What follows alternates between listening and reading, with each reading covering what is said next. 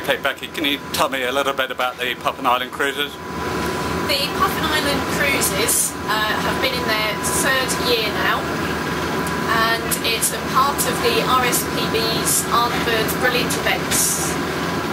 There are 8 of these events in Wales, 2007, 64 across the whole of the UK this year. The Are the Birds Brilliant events are really a way of encouraging people to come out and about, see wildlife, experience it at first hand, and also for local people to see what's on their doorstep and enjoy it.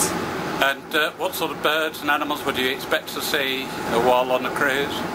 As you approach Puffin Island, you're likely to see black guillemots, cormorants, possibly eider ducks, and also diving terns, in particular sandwich terns. And there are thousands of common guillemots and razorbills, cormorants, shags, fulmar and kittiwake.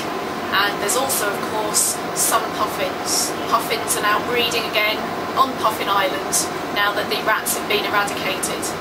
We have seen some harbour porpoise on one of the trips. Occasionally there are common dolphins found as well, diving and playing around the island. And we also see grey seals basking out on the rocks. Becky, can you tell me a little bit about how climate change is altering the whole scenario here?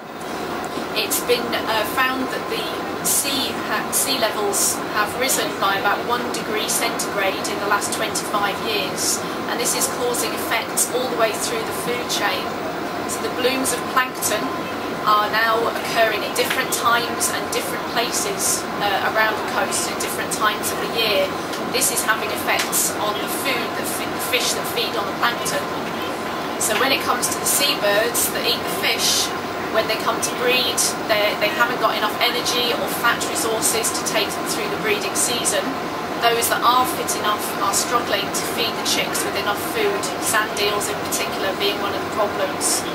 And I think as a result the RSPb would like to see greater protection afforded to the marine areas around Anglesey and elsewhere.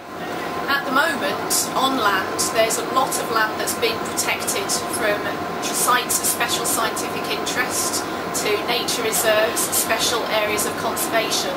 But around our coasts, none of the coasts or marine wildlife is protected at all. So at the moment, the RSPb are trying to encourage the government to create a marine bill that will offer protection to various sites around the UK coasts, that will hopefully have people to be responsible for any chemical or oil spills and litter that can cause drowning to the birds, and also overfishing as well.